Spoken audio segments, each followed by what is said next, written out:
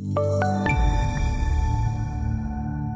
a look at the interest rate environment today, I want to move out on the curve again today to the 10-year. Let's focus on the 10-year today. We saw some further volatility. We look at the 10-year settling right around the 124.115 level. We saw a high of 124.25, a low of 124.115. So again, quite a range in the 10-year today, and we saw persistent volatility. It's been very volatile throughout the week. We see volatility in the equity markets. It's spilling over into other asset classes, and when you look at the bond complex and the note complex, certainly today seeing a big move initially in the 10-year when we saw it pop up to that 124.25 level. However, we did see the equity markets reverse course throughout the day, and then we saw the bond market do the same. So we saw, again, the bonds settling back to basically unchanged. Now we're seeing the equity markets give up some ground late in the day today, and we're seeing the bond market rally slightly, but still, certainly when you look at the trend in place, there appears to be an uptrend in the 10-year,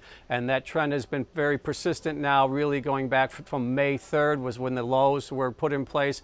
And with the equity weakness that the markets encountered, as well as some of the other dynamics within the marketplace, when we see some of the global issues that the market's contending with, you're seeing a bid for the notes and the bond market in general. So we continue to see a strong bid here, and from a short-term perspective, that uptrend is firmly in place as we push back up to challenge really the highs of the year, which come in at 124.31.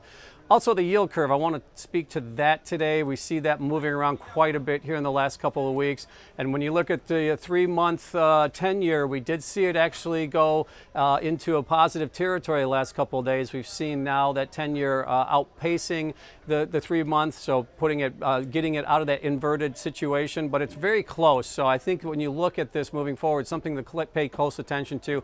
Seems like the fulcrum is right around the 2.39 level, and so we saw the 10-year push up to the 2.40, the 3-month right around the 2.38 level. So again, a little bit of premium there, a little bit of contango, but when you look at the middle of the curve, really, you're still seeing inversion there, and I think that's another key factor here as we look at the yield curve as a whole. That 10-year seems to be the fulcrum point here, where we're seeing the middle of the curve still at an inverted state.